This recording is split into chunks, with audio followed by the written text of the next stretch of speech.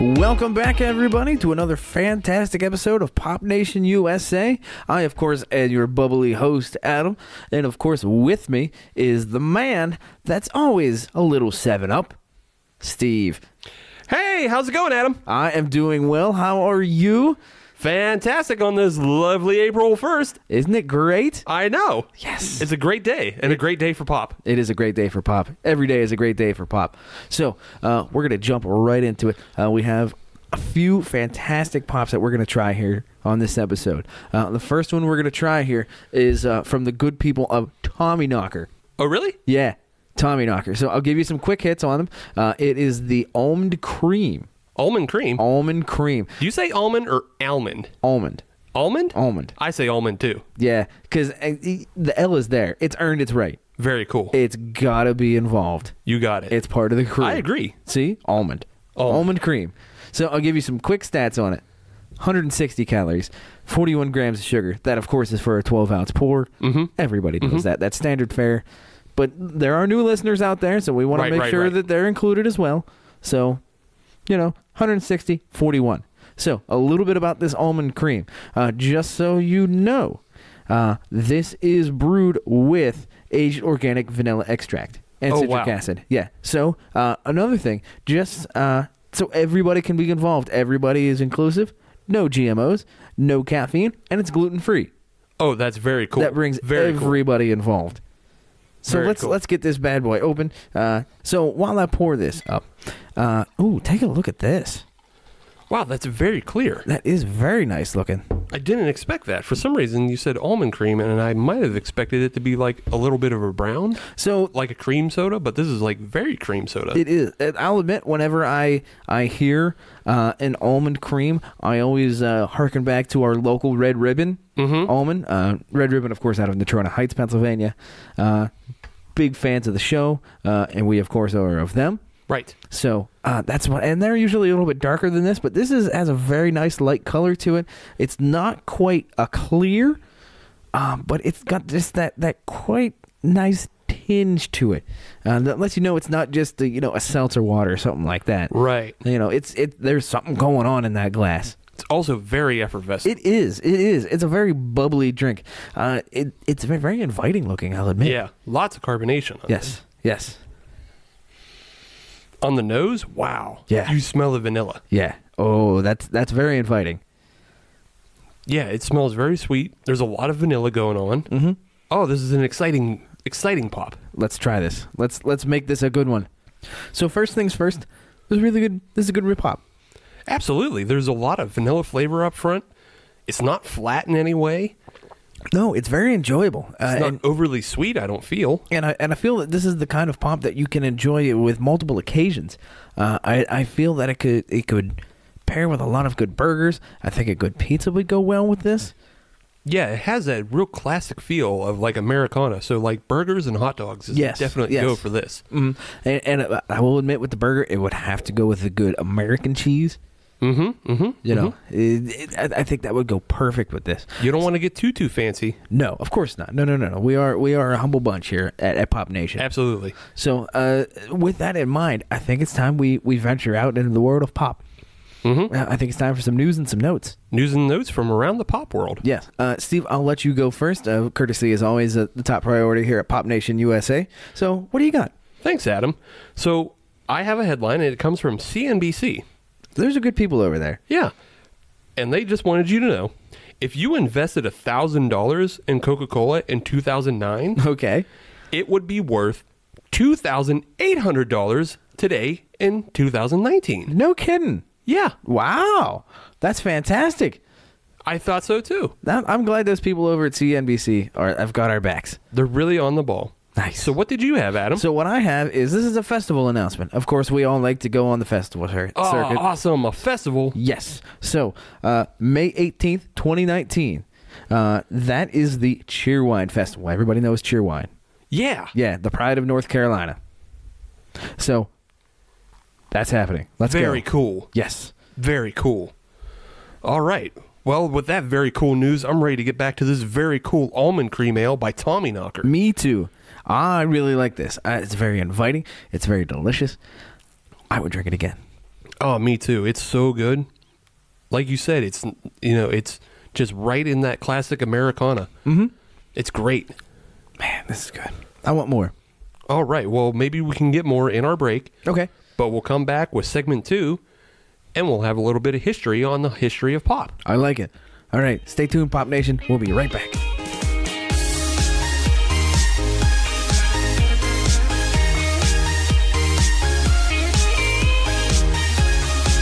Pop Nation, we are back, and it is time to try another fantastic pop.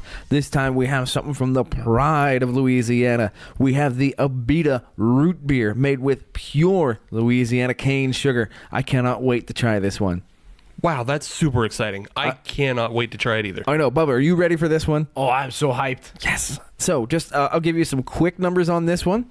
Calories, 160. Sugars, 45 grams. So oh, wow, that's a big hitter on the sugars. It's a big one. I'm looking forward to it. I really hope this one doesn't affect me sleeping tonight.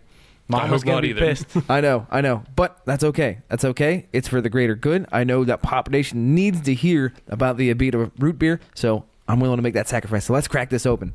Let's get to the base of it. So taking a look at this, this is a classic looking root beer with that nice brown color to it, that nice white head on it. I really like the look of this root beer.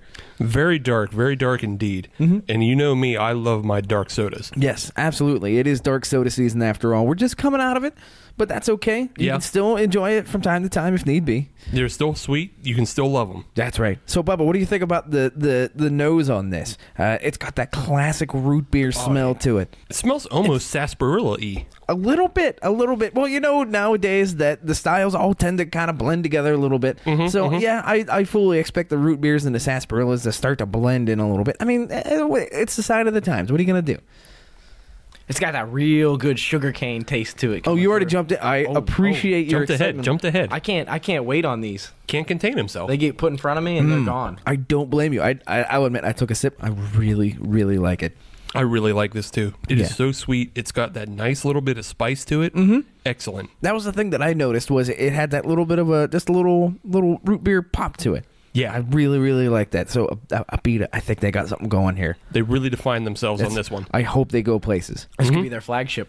Ooh, yeah. Maybe this might be where they plant their flag. So speaking of where people are going to plant their flags, I wanted to get into a little bit of history of the Pop Nation. So I wanted to start out with one of the classics, Coca-Cola. I'm sure you guys have heard of them. They're a regional brew For sure. but they actually started in Atlanta, Georgia. Oh, wow. Yes, I found that out through some research. I always thought they were from Topeka, Kansas. I was wrong. They're from Atlanta, Georgia. Yes. Wow. And of course their blue counterpart, Pepsi. They're actually from North Carolina. Oh, wow. Yes, the Tar Heel state. So they're honestly not too far apart from each other. No, they're really not. They're practically neighbors. That's really interesting. So I like to think that one day they'll be able to do a collaboration pop together. That'd be great. I would really like to see that.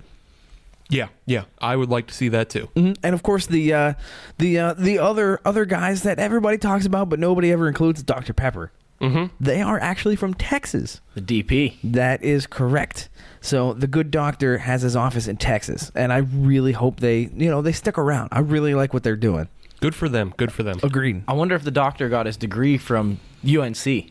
Ooh, now that would be a twist. That would be a twist. That would be awesome. Could you imagine if all three of those got together and made a giant collaboration pop with Dr. Pepper, Pepsi, and Coca-Cola? That would be insane. I can't even fathom it right now. Yes. That is going to get me through the rest of my work week. I hope it gets everybody through their work week. Yes. And speaking of getting me through the rest of the work week, this Abita root beer. Yeah. If while you're waiting on this collaboration brew, this Abita root beer is perfect. Yes. I really like what they've done here. I really like the fact that they use the Louisiana cane sugar. It just gives you that taste of home a little bit. It's got that hometown flavor to it. But what did you think of the Abita root beer? Oh, it's delicious. I'm not getting the gumbo taste that I was looking for, being from Louisiana, but I get that. I get that. Sometimes it's hard to get those flavors out of there. Yeah, there wasn't a lot of Old Bay. I didn't taste that. No, but that's all right. I still think they put in a yeoman's effort, and I like what they did. Yeah, it definitely defined itself with its naturally sourced pure cane sugar, and I enjoy that very much. Yes, and even though it does have that 45 grams of sugar, it's still pretty smooth. I'm gonna grab another one from the supermarket soon. Yeah, didn't hurt our teeth at all. Nope. So we'll be back right after this, Pop Nation. So stick around.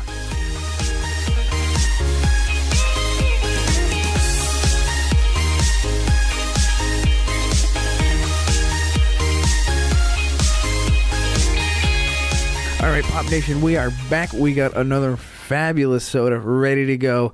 Steve, of course, I'll give the honors over to you. What are we drinking this round? Thanks, Adam. So our third pop of the evening is coming to us from Saranac, and it is the Orange Creme. And it was brewed in Utica, New York. Nice. Yeah. I look forward to it. So what kind of numbers are we working with here? So the numbers on this are 180 calories and 45 grams of sugar. Ooh, this is a big boy. A little bit. I like it. A lot. They are saying, though, this is supposed to take us back to the good old-fashioned days of fountain drinks. Ooh. Yeah, when they used real orange and real cream in the sodas. Okay, I'm about that. Yeah. And also, this one is caffeine-free. Yes. So a lot of people are going to fall in love with that. That's good, because I got a bedtime, and I don't want to go past it. That's right. You don't want to stay up all night because you were drinking pop. That's right. So while I pour this up, I can tell on the color, it is really, really orange. It really is. It's really bright orange, almost like neon. And I'll tell you, that also goes into the foam that it's got going on as well. It's got a nice orange kind of tinge to it as well. Yeah, a real nice orange fizz on this one. And what I like about this one is the sound of it. It's got that inviting disc to it. As the foam kind of dissipates back down into the pop, it's a very inviting sound. It's got that pop and that I really like that. I know, yeah. Not to say anything negative, but it isn't as fizzy as the almond cream was. That's true. This one was a bit, I'll say, a bit showy. Yeah, it was very fizzy up front, but not so much right now. It smells very good, though. Yes, that aroma is very orange. Yes, absolutely. So yeah, on this is a really good orange cream. It's warm and it's inviting and it's good. Yeah, it has that classic soda shop flavor. Like it has the orange cream going. Yes, it does. This would go perfect with a little dollop of vanilla ice cream in there. Oh yeah, I think that would be fantastic. Or even sherbet. Ooh, there you go. The gears are turning. I like that. Yes. Well, I think we're enjoying this pop a lot. Yes. But it's time for our segment 3 super quiz. Okay, I like super quizzes. All right.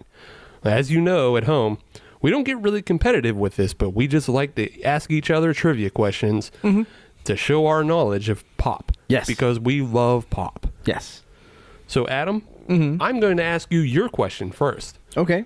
And this one's for 5 million points. I like it. But here it goes. Blank C Cola is manufactured by the Keurig Dr. Pepper Company. That's a real noodler. But fortunately, I know this one. It's R. You're absolutely right. For 5 million points, it's the RC Cola is manufactured by Keurig Dr. Pepper. Yes, I knew it. I felt it in my bones that was the answer. You got it. Yes. All right, Steve. So for 6 million points. You know what? No. This is so easy. It's 4 million. Just 4 million. So, Ski Pop, out of Chattanooga, Tennessee, was originally introduced in what year? Oh, that's a real thinker. But you know what? I know it. Ski Pop was originally introduced in 1956 by the Double Cola Company. Nice. Nicely done. See, I knew that was an easy one for you. So, I'll tell you what. I only gave you 4 million points on that one. I'll give you an extra 1 million points if you can answer this question. All right. Who developed the original formula for Ski Pop? It was actually a guy working for Double Cola at one of their bottling plants by the name of Byron Clarkson. Too easy. I know. It was such a softball. I know. That's why it was only worth $1 million. You were right to only give me $1 million on that one because it was such a softball. Yes, but I'm glad you still got it. And you know what that means? It was a tie. It's a tie. As always. Everybody wins. That's right. It's fantastic. I know. You know what else is fantastic? What's that? this Saranac that we're drinking right now. I know. It is so good. It really is. There's so many possibilities for this pop. So many combinations, so many things you could drink it with. So many ice creams. Yes. You know what would go really good with this? What's that? Superman ice cream. Yeah, Superman ice cream. You could even get like gelato. Yeah. I've never had gelato myself because it's a little intimidating. I think There's a lot of flavors. I think you can do it. But if you're one of those adventurous types, maybe you want to try your gelato. I went to Branson, Missouri once. Uh-huh. And I tried it one time. You did? It was good. It was worth it. Oh, wow. Be a little adventurous. Wow. Yeah. I think you can do it. I think you got it. Maybe this summer, folks, I'll try gelato. Yes, I like that. While you're contemplating going after that gelato, I think it's time we do have to go to the podium, though. Okay, time to rank all these excellent pops that we had today. So, Steve, I will give you the honors, of course, Okay, of going first. What do you got? so this is really hard because they're all winners in my mind. But I'm going to put the Saranac Orange Cream in first, Okay. the Tommyknocker Almond Cream in first, and the Abita Root Beer in first. I can't choose. They are all just that good. Okay. All right. I appreciate your opinion, Uh-huh. but I am going to have to differ with you just a little bit. Okay. For me, I'm going to have to put the Abita Root Beer in first place. I'm going to have to put the Tommyknocker Almond Cream in first place. And I'm going to have to put the Saranac Orange Cream in first place. Oh, you got me. Yes, I did. They are all fantastic pops. And I look forward to having them in my pop fridge again. Me too. I cannot wait. Well, if you want to find us on social media, all you have to do is search Pop Nation USA. We'll be there. And that'll get you MySpace, Friendster, Google Plus, and Tout. And if you want to listen to brand new episodes of the Pop Nation USA podcast, all you have to do is message us on AIM at Pop Nation USA. And I'll be happy to add in, we do actually have a brand new platform that we just joined on, ICQ. Oh, yeah? Yeah. So the same handle, Pop Nation USA. Come find us on there. We'll chat a little bit. I really like it. I'm having a really good time on that. Awesome. I'm glad to hear that. Me too. That you've engaged with the audience that way. That's awesome. Just as long as it's not past 10 o'clock. That's right. Well, I hope you all enjoyed this episode, and we'll be back next time with another episode of Pop Nation USA.